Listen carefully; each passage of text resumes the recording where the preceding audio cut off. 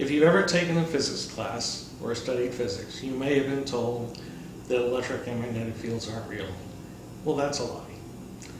We've actually known for at least 90 years that they might be real, and for 50 or more that, or 70 or more that they probably are. Because what is going on with the quantum field is it's filled with particle pair dipoles. And the typical prototypical particle pair dipole is electron-positron pair, which has positive and negative charge. So that means that this medium of space, the quantum field, is polarizable.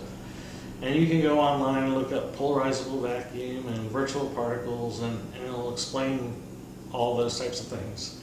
This is very common in physics. It's well-known quantum field theory. Yet for some reason, there are physicists still today that deny that the electric and magnetic fields are real. And American physicist Robert Dicke in the 50s was one of the first to actually publish that once you have a polarizable vacuum, a medium filled with dipoles, that the electric and magnetic fields become real, and the electric and magnetic constants become a consequence of interactions within the field.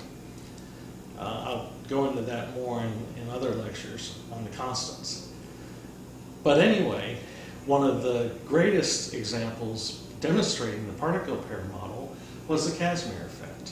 With the Casimir effect, Casimir recognized that if you have two plates in space, that as they get closer, longer wavelength quantum fluctuations can't exist in that space. And that caused a reduction in forces called van der Waals forces that I'll discuss in a moment. And then as the two plates get closer and closer together, eventually the forces pushing them together overcome the forces pushing them apart, which are now reduced, and plates get pushed together. Now the effect occurs in a measurable way at about 1 micron and smaller distances. And it was originally proved in the late 1990s that this was indeed a true effect, although they initially used a sphere and a plate to demonstrate it. And then later they found out that there are geometries that can push plates apart depending on the shape. So the Casimir effect works both ways. And the Casimir effect, the influence of retardation on London van der Waals forces, is specifically a London van der Waals force.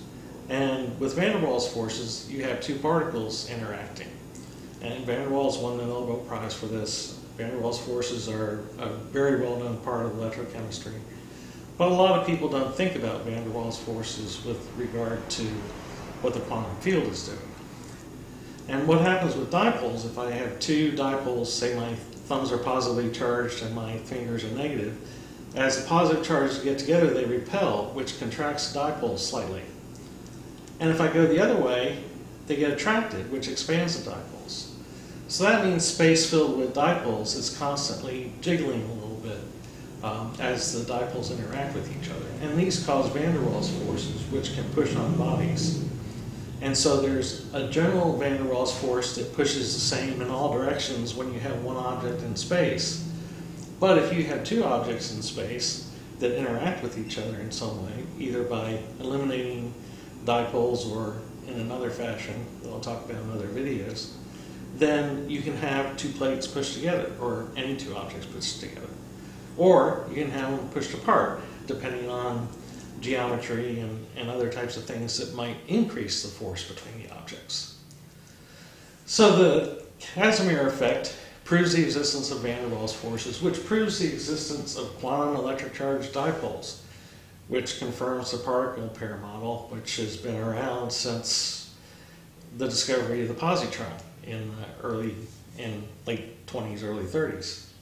So once we have particles in space, dipoles in space, when we have an electron moving through space or any other charge, it will cause the dipoles to rotate.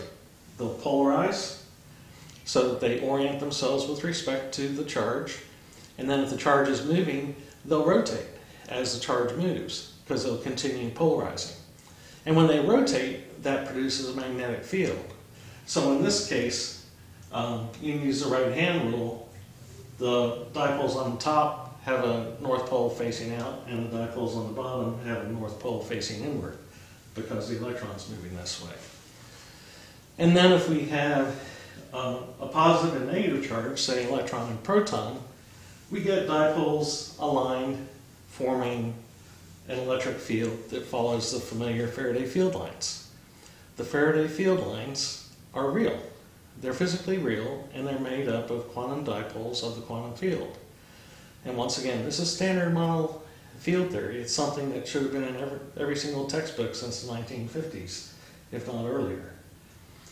And then with magnetic fields, as I said here, once you have a rotating dipole produces a magnet. If a dipole rotates this way, it produces a magnet with the north pole that way, and south pole the other way.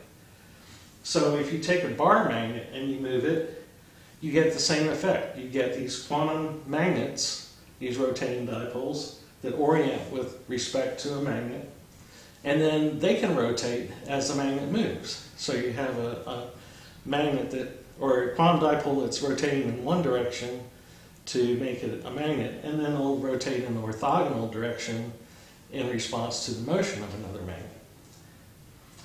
And so then we can have the field between two magnets with the north and south pole in an attractive configuration. And once again, we get these attractive type Faraday field lines between them, the general straight lines outside. And then because they're magnets, they have their own little internal field line loops of the magnetic field going from one end of the bar magnet to the other. So once again, we have real magnetic fields caused by real quantum dipoles in space. And then we can look at the repulsive configuration, this time between two electrons. And because as the way the dipoles line up, you end up with like charges opposite each other in the center, which causes them to repel. And when they repel, they deflect outward. And that creates these curved field lines that are the typical Faraday field lines between electrostatic charges.